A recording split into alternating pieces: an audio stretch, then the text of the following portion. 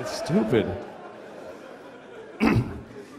Actually, the one guy I would blow, based on who he is Ewan McGregor.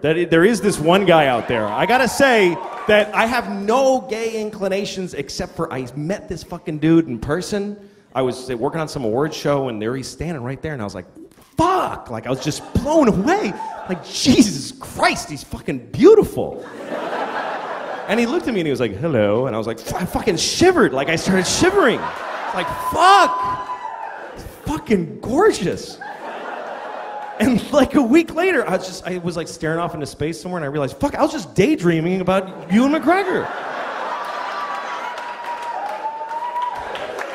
Like seriously, I'm not gay in any other way except for I want to fuck that guy right in the face. I totally want to fuck his face. I want to fuck the shit out of his face. I want him to fuck me. I do. I want him to fuck me.